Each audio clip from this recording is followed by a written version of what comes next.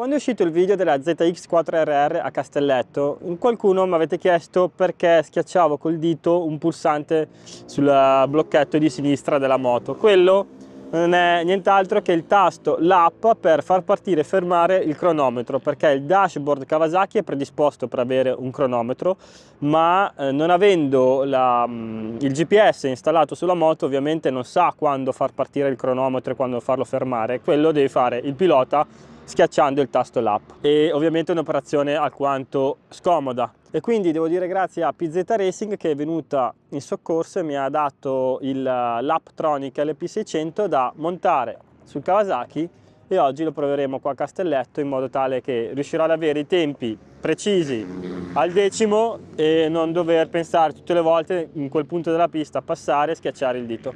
Andiamo a vedere come si monta. Allora, questo è il nostro ricevitore GPS e dentro alla scatola ovviamente ci sono anche le istruzioni per collegarlo, e dobbiamo vedere qual è il nostro modello corrispondente e vedere i fili a cui attaccarci.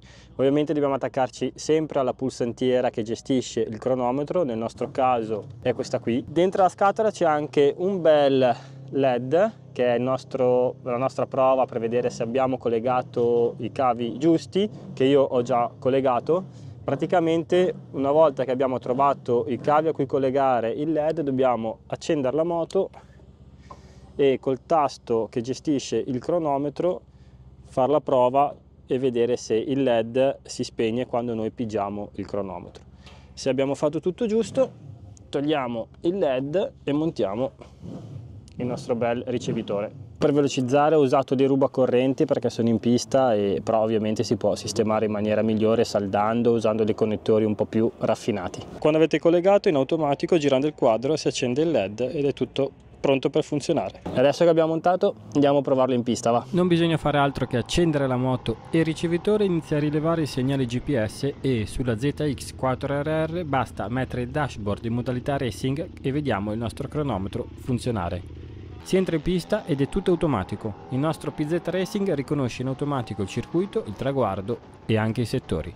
Infatti, passando sul traguardo, al primo giro lanciato parte e tutti i giri segna il nostro tempo. Usciti dalla pista scarichiamo l'applicazione Race App e ci guardiamo tutte le nostre sessioni. Scegliamo il giro che ci interessa, possiamo zoomare sulla mappa per vedere le traiettorie e i vari settori. In automatico ci calcola anche l'ideal time e possiamo vedere anche la velocità nei vari punti della pista e altre informazioni che ci possono venire utili.